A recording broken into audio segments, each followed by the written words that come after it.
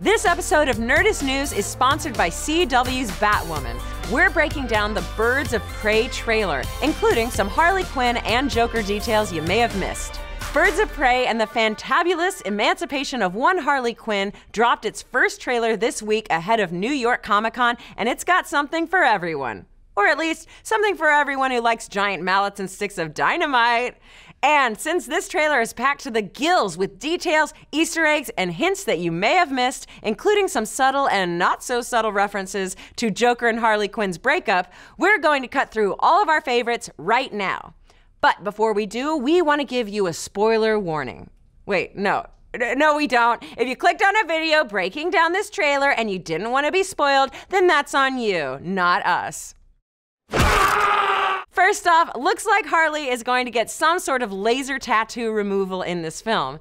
When the trailer opens, she's got her rotten tattoo from the Oscar award-winning film Suicide Squad, but as we cut through the rest of the spot, it seems to come and go. And honestly, we are fine with that. Who wants to damage their face like that anyway? You wanna know how I got these scars? Sorry, wrong movie, guys. Next up.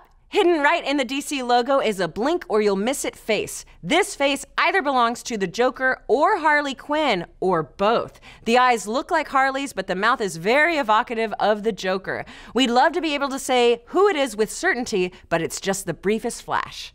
With this flick picking up after the events of the Oscar award-winning film Suicide Squad, we know that Harley Quinn has broken up with Mr. J, and since we see Harley cutting her own hair, we know this breakup is serious and for good. Plus, the whole throwing knives and daggers at an image of your ex doesn't bode well for the future of their relationship. Note that this is a more stylized drawing of the Joker without the telltale damaged tattoo. Is the film trying to lean away from Leto's portrayal? It's doubtful. In fact, we would hazard a guess that Leto's Joker will appear in some way in the flick, even if it's just flashbacks or unused footage from the Oscar award-winning film Suicide Squad. And if you were worried that this film wouldn't take place in Gotham, you can rest easy. In this shot of Detective Montoya walking up to an explosion, we see confirmation that this film takes place in Batman's hometown, as we see on the side of the squad cars. Also, later on, when Harley walks away from an explosion, it looks to be this same building. And check out what building it is, because it means a lot for her history. It's the Ace Chemicals plant that's tied to Joker's origin and where Harley made her chemical plunge to prove that she would live for him. It really looks like Harley is trying to scrub her bad memories of her ex. Next up, check out this martini glass getting ready to shatter as Black Canary sings. Definitely an allusion to her sonic scream abilities in the comics, and we'll probably see a lot more of it in the film itself. As an aside, we guess she prefers her drinks shaken, not stirred.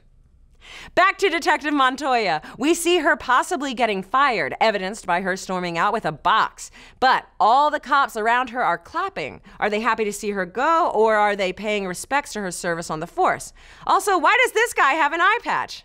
Next is our first full shot of Mary Elizabeth Winstead as Huntress. Note that in the next shot with Harley getting ready to fight someone, Huntress is behind her in the alley on her motorcycle.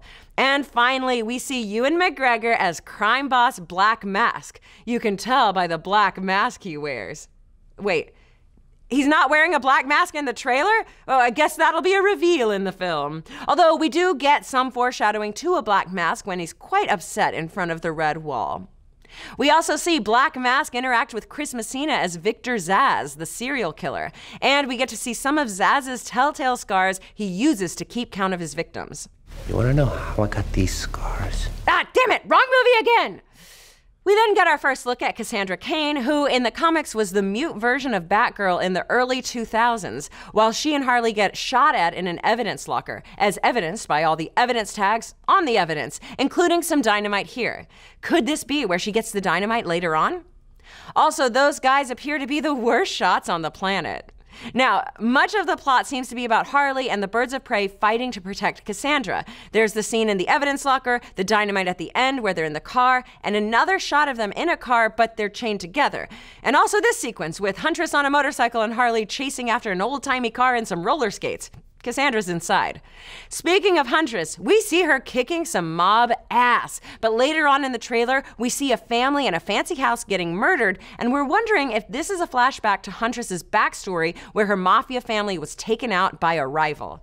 Also, Harley Quinn gets a hyena! Made famous by the animated series and its comic book spin-offs, we're happy to see her get her iconic pet. Now, we are not sure if this is Bud or Lou, or if Harley will complete the duo and get a second hyena by the end of the film, but we do, however, wonder if she's Lady and the Tramping, a Red Vine, or a Twizzler here, because honestly, her choice would say a lot about her character. And if you weren't sure if Ewan McGregor was going to be Black Mask, we've got some more Black Mask imagery during Harley's musical number with the backup dancers. Another detail to note is that a lot of the trailer takes place in this funhouse. All the birds of prey are here, as well as Victor Zsasz. We also see Harley Quinn with a trank dart in her neck. Some fans speculate that on the window behind her is written, "Ha ha ha." Could this be a current or former lair for the Joker? We then get Harley breaking into a prison by beanbagging a guard and waltzing into some cells. It seems that this leads to her being in the evidence locker with Cassandra. Note the outfit and the wet hair. What was she going in for? Is she trying to break someone out? Was it to find Cassandra? Or was meeting her there a coincidence that leads to the rest of the plot? All in all, there is a lot going on in this trailer, and it looks like it's shaping up to be the breakup film of the decade. We'll have to wait until Birds of Prey and the Emancipation of One Harley Quinn hits theaters in February of 2020. But what do you folks think? Are you on board for Birds of Prey? How much of the Joker do you expect to see in the film? You wanna know how I got these scars? Damn it, wrong movie! And will the next Suicide Squad film also win an Oscar? Let's discuss. Thanks again to CW's Batwoman for sponsoring today's episode. 3 years after the disappearance of Bruce Wayne, Gotham City has a new protector, Batwoman. However, in order to become the city's symbol of hope, Kate Kane must first overcome her own demons. Her time is now. Catch the new series Batwoman only on the CW, Sundays at 8/7 Central, or next day on the free CW app.